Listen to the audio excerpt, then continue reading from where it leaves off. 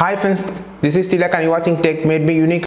So in this video I just going to show how to insert a date on your file. For example, it's typing something like this. So I just need to insert a date before this. So you just go to the insert option here, then go to the date option here. Just click this, then select the which date that you want to insert. For an example, I'm just going to select October 1 for this, and you can see the date was inserted.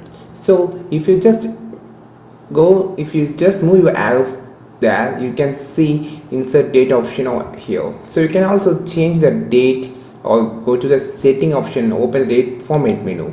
So you can see a lot of option for the formatting the styles of the date. So you can select like this, or else you just need to full of October 01 or with the year, so like this. And you can also customize the date whenever that you want.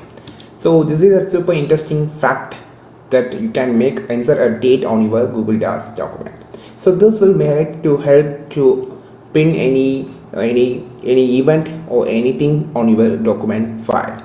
So use this on Google Docs and make use of it. And if you want more videos like this to know more about Google Docs, just follow this channel, just subscribe this channel. We will meet on next video with a super valuable content. This is Tilak signing off from Tech Made Me Unique. Have a wonderful day.